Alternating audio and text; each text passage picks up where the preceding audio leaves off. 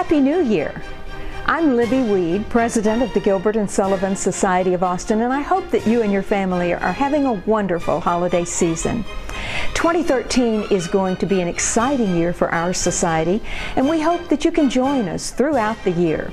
Our first big event will be our January annual meeting and sing-along. It will be Sunday, January 6th at 3 p.m. at GSSA Presbyterian Church. After a brief business meeting and election of our board, we will enjoy singing famous and favorite choruses from the Mikado, HMS Pinafore, the Pirates of Penzance, and Princess Ida.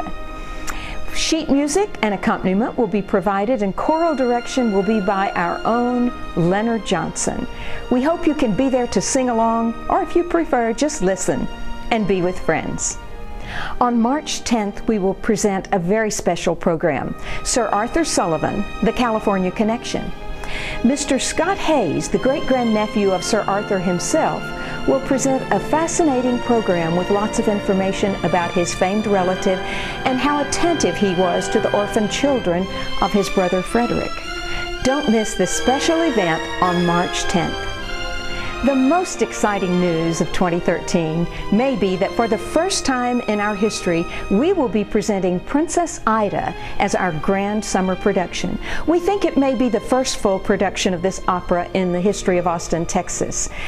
Auditions for Princess Ida will be March 2nd and 3rd. Be watching our website for details. Then in June, with 9 performances, we will present Princess Ida.